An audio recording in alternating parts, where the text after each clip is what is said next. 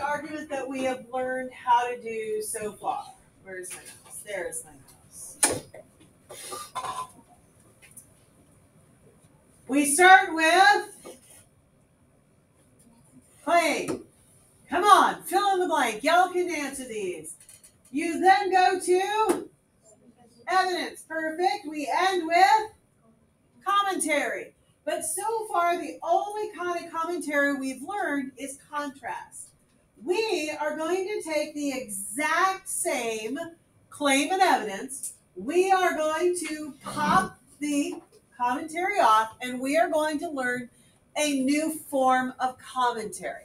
And this is going to be comparison commentary. Comparison commentary is where, again, it's a logic game, but you are trying to reach into your audience's brain and figure out what would your audience understand, what would your audience connect to or relate to, and then you try and compare it to what you're saying so that they understand your point of view. I want you to imagine that we have, guys, focus. We have found an alien planet, and there are new alien life forms on it, and I would like to describe them to you, but you're not scientists, and so you don't have the scientific knowledge necessary for me to explain it in highly technical terms. Well, I could break out a comparison, an analogy, and I could say something like, this new alien has an elephant's trunk. Does that create a clear picture in your head? It's an elephant's trunk, not as thick, but it looks like an elephant's trunk, and it has the neck of a giraffe. Do you have a clear image in your head about what the alien looks like? Yeah, you're starting to get one. Has a very small head with a large round body that looks like a beach ball. I see you smiling because you now have a visual image in your head. I have not given you any scientific terms. Instead, I compared it to things. The power of comparison commentary is if you compare it to something that the audience already knows, the audience goes, oh, and they suddenly get it. But because comparison commentary is you trying to connect with what your audience already knows, comparison commentary is both the most powerful and the most dangerous of the comparisons or the commentaries. And I see this all the time on Twitter. I'm going to pick on vegans for a minute. If you're vegan, sorry. But I see a lot of them use comparison commentary really badly. They'll say things like, eating that hamburger is just like killing a child. Those are lies. Now, how does I see some of you smiling. How does the audience immediately react to that? Yeah, you're like, it's ridiculous. It's silly. And here's why. In your mind, is a cow life and a human life, a child's life, are they the same? Are they the same in the vegan's mind? So what they're doing is instead of trying to reach for a commentary in their reader, in their listeners' minds, their audience's minds, instead they're using a comparison that works in their minds. And they're making something that makes sense to them. You eating a hamburger is just like killing a child. You're a mass murderer for eating that meat.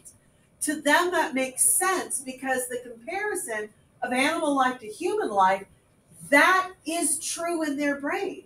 But because they're using a comparison that is not true in the audience's reaction is, oh, you vegans, you so silly, you so stupid. And what that points out is that when you're doing a comparison analogy, you have to be very, very careful that you compare it to something that your audience will get. You have to be very, very careful that you are not simply talking to yourself. You already believe the thing that you're trying to argue. Your goal is to convince other people. And I will tell you, in this day and age, it is harder and harder and harder because of what are called echo chambers. Echo chambers are where you find a social group where you only talk to people that already agree with you. And the more you talk to people that already agree with you, the more you all say the same thing, you echo each other, and then you start thinking your thoughts are normal. And then you leave the echo chamber, and you're shocked when you can't communicate, convince, persuade anyone else. So, and I pick on vegans just because I do see the argument about meat and murder a lot, because they don't understand it's not connecting with non-vegans. And what happens is they are online in vegan communities. They are in TikTok on vegan TikToks. They spend all of their time with other vegans.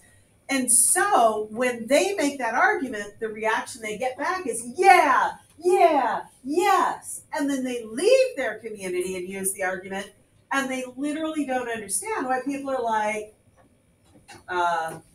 wow, you're funny. Let me film this because you're being ridiculous. You have to be very, very careful. If you are ever to a point in your life that you never hear dissenting arguments and you never hear anyone disagree with you, that means you are in an echo chamber, and that's probably not a good place to be. You need to go out and hear other points of view. But that's particularly important for comparison commentary, because you have to find a comparison that works for the audience, not for yourself. So we have Circe, who is giving Odysseus information that is helping him be successful later in life. Give me a situation that high school students would relate to, because that's who your audience is, where someone gives information to try and help someone be successful in the future. Teacher. How is a teacher like Circe? Because they give you helpful information to help your situation. Okay, so they give helpful information to try to improve the situation. So when we did contrast commentary, it always kind of started with if it were different.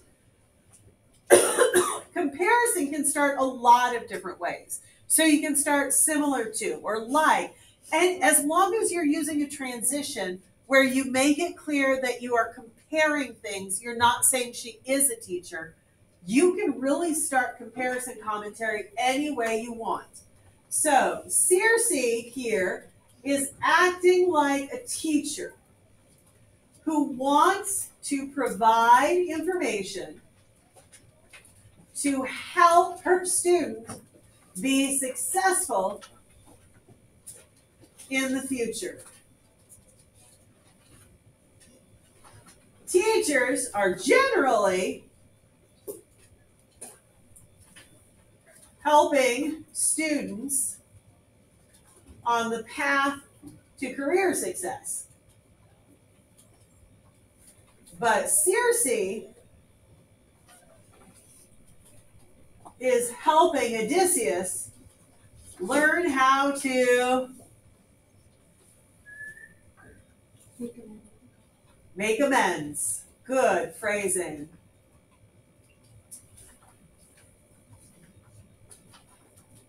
But both.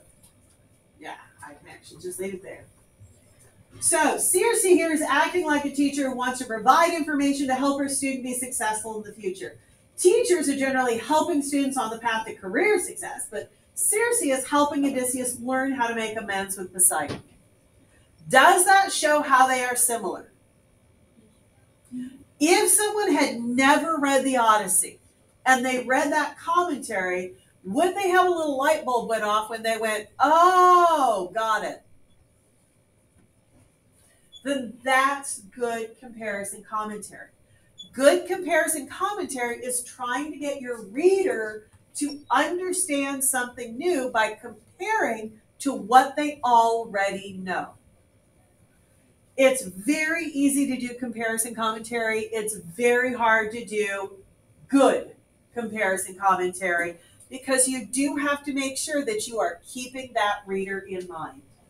If you miss, you end up being the vegan yelling at people who are eating a hamburger that they're serial killers, and then you'll end up on TikTok and not on your own TikTok for a good reason. Yeah.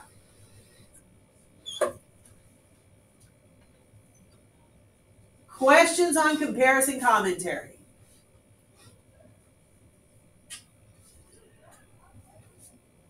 So here's your homework, and I actually hope that you can get this done before you leave today. I want you to write me an argument about Odysseus. You can pick any claim you want, but I want claim, evidence, but this time in your commentary, you must use... I'm not sure I understand. Stop it, Apple Watch.